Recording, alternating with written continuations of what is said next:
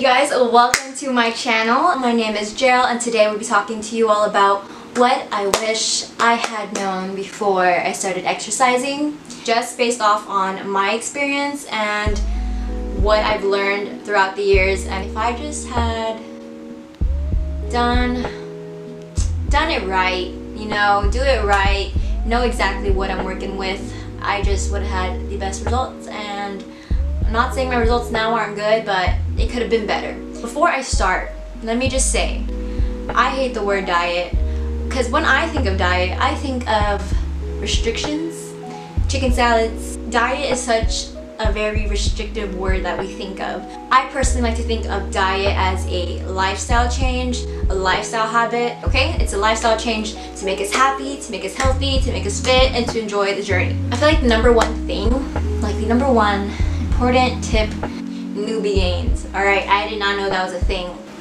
Newbie gains are when you start working out and that's when you see the most progress. Yeah. Like between your first 1 to 2 years of working out, or like trying to lose weight, trying to gain weight, trying to gain muscle, you know, whatever aspect that you have your goals in for, so that's when you see the most results. So when I was a beginner, I was doing it pretty well, but then I fell off. And there's certain things that I'm going to discuss in this video that I wish I just had known, because if I had known, man, I would be unstoppable. I think this is why God didn't want me to know this before, because whew, I would have had the body I wanted, for sure. Okay, so to start that off, diet. As we all know, I've been made in the kitchen. You know, if you eat crappy, the results you're gonna make, it's gonna show. It's gonna reflect. It's gonna reflect on your performance, on your energy, the way you look.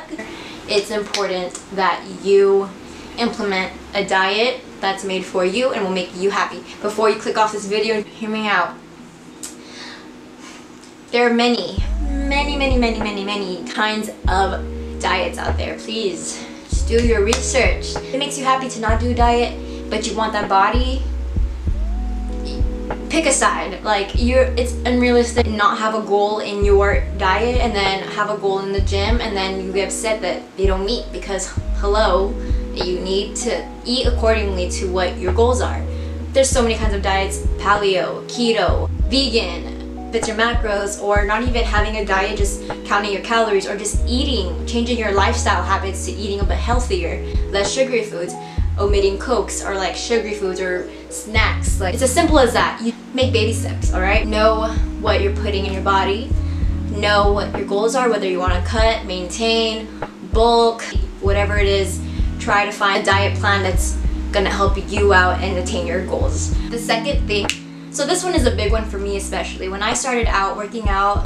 Actually was doing pretty good, eating right. I was eating, you know, white rice, chicken, and like veggies, and you know, it was all good. But if I just had known this, guys, if I just had known how to engage my muscles, you need to have that mind to muscle connection. You need to know your body, you need to know your muscles and what you're working with and how to activate it and how you know you're working on them. When I started out working out in the gym and I would do back, dude, I would feel it in my shoulders, my traps, my neck. Like, I would feel during lat pull downs or like cable rows, I would feel it in my neck. Like, I would feel it anywhere but my back. And I remember like telling my sister, like, do you feel it? She goes, just because you're doing the motion of that exercise doesn't mean you're necessarily working your muscles. And ladies, let me tell you, I know that those glute activation, you know, I know like some people make fun of it, like, oh my god, like booty band workout, so basic, right? Like Instagram, fitness influencers, whatever. If you have a difficult time activating your glutes and engaging them during your workouts, or if you do a squat, you don't really feel it, get yourself some resistance bands and start working on that glute activation. Before, I would be able to deadlift and squat like a plate already, and I was only around like 110 my body weight, so I was able to lift pretty good, you know. I mean, for me at the time, doing a plate was like a huge step for me. It was awesome because I could barely like squat just the bar when I just started. I was barely able to, right? There's a video, if I can find it, I will definitely put it on the screen. But there's a video of me squatting it, and you know, I'm still pretty tiny at the time. It was only like in 2016, and my glutes were non-existent. It was as flat as my back. I was a pancake. It was very bad because I didn't know what the hell I was working. I would just squat.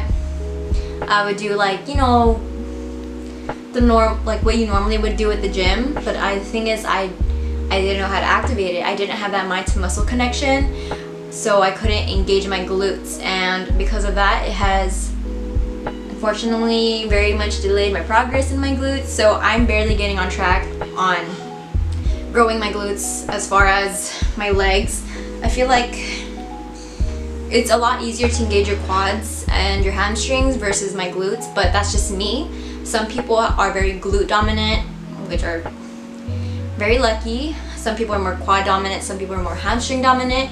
It just depends, but for me, if you have a hard time engaging your muscles, know where you're supposed to feel it, know the anatomy more or less, like what your tricep is, what your shoulders are, your biceps, all that kind of stuff. Look up glute engagement videos, how to feel your glutes or your back in like certain exercises, because that will help you and your progress tremendously. Another thing I will say that I wish I had known is, as much as we have social media, you know, it's a great way to explore new things, try out new exercises, new meals.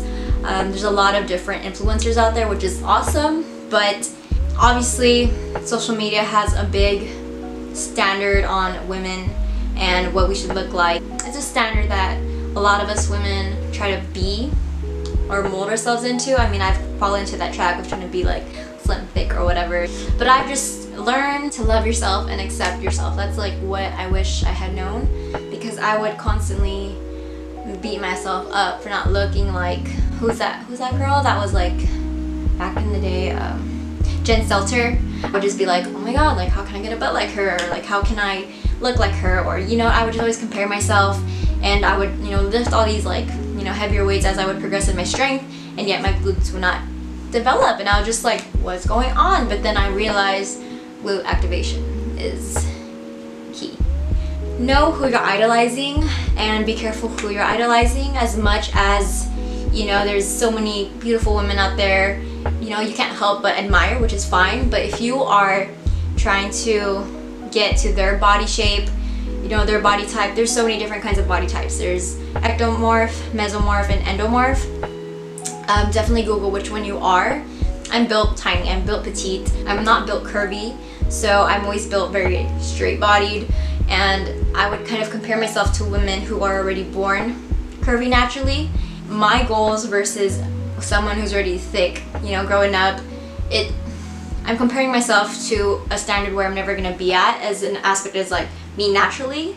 And what I want to say is, careful who you idolize, because I would constantly beat myself up over women who would pay for their body.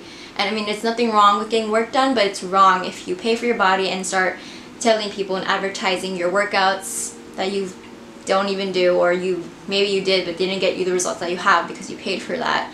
So that's something I would definitely be careful with.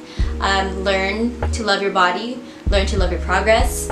Don't compare yourself to me, don't compare yourself to your best friend. Everybody's body's different. Me, for example, I've been working out weightlifting since 2016, so it's been about 4 years.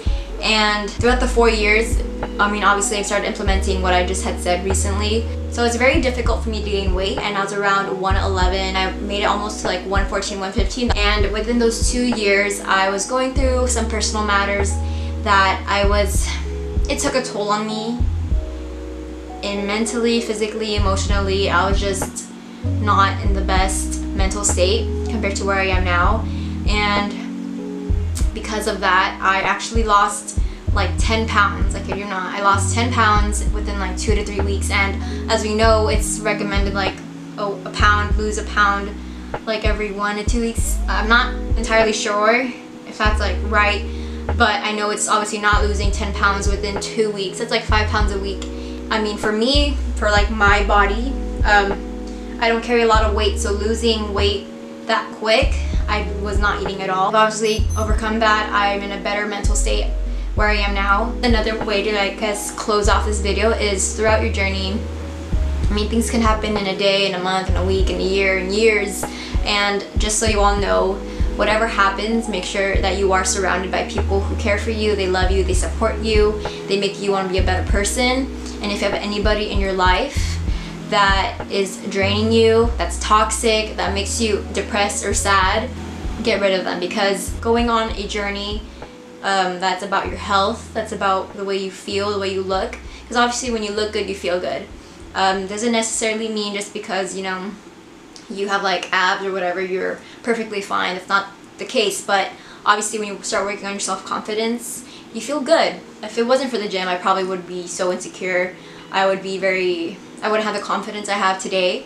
I wouldn't have the love I have for myself today. So because of having negative people in my life, that definitely took a toll on my progress. It's definitely taken a toll on my journey. I feel like I could have been where I could be, but obviously, you know, things happen, and things that do happen should mold you to who you are today.